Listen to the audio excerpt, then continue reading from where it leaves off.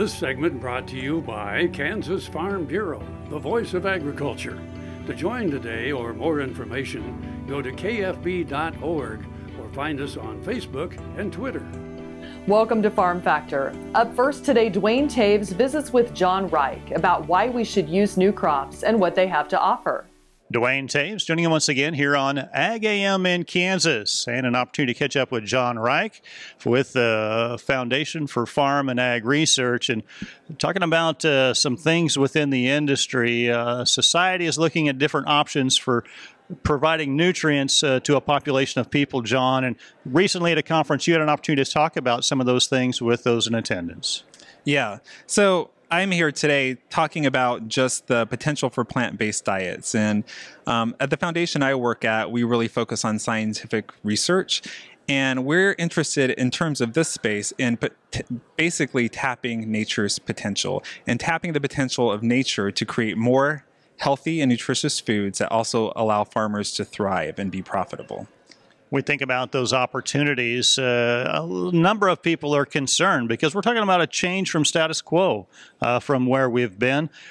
Change isn't necessarily a bad thing, but it will require some growers to make some different plans for the future. Yeah, I think you're absolutely correct. But we really view crop diversification as a strategy going forward that can help many people. So currently, well, I'll step back and say that there are tens of thousands of plants that we can be using in our system, and we currently only tap the potential of a few of those crops. However, we think that if we shift the focus a little bit to expanding what we can include into our food system, it can really help not only create more nutritious foods, but also create a diverse array of ingredients that companies can be using to produce more nutritious foods. We think about where we've come in agriculture. 50 years ago, farms and ranches were really diversified, and it had a number of different components that made that up. We kind of got into a monoculturalist society with some of the technologies that we got. It appears that we're making kind of a turn now, looking at a more diverse mix to provide not only better resources for humans and consumption of those foods, but financially for them as well. Yeah, I think that's correct. I think that where we stand at this point in time, that there's a lot of technology that's been developed that's been applied to just a few of the crops that we're using now. We think that we stand at this kind of turning point where the technology that's out there can now be applied to create a more diverse system, and we think that will eventually lead to benefits for farmers and benefits for the companies that are trying to sell products. We think about research, and that really is the focus of the organization that you work with.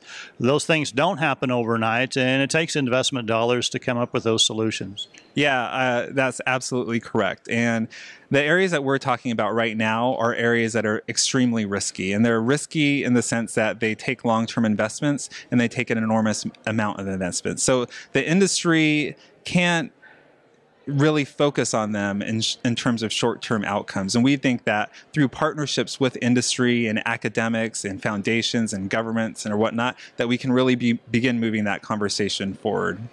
Final thoughts from your perspective, John, on a new opportunity on the horizon for growers? Yeah, I think there's a huge potential opportunity in crop diversification. I would really love to see markets created for new types of crops that farmers can then begin growing that make them more resilient to shocks, whether they're from climate or pests or et cetera.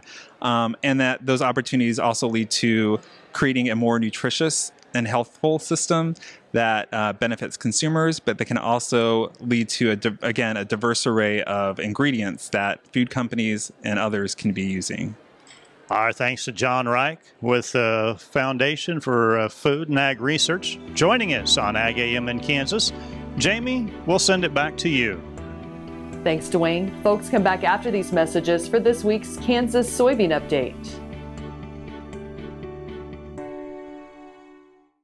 To see this show and past episodes of Ag AM in Kansas, go online to agaminkansas.com.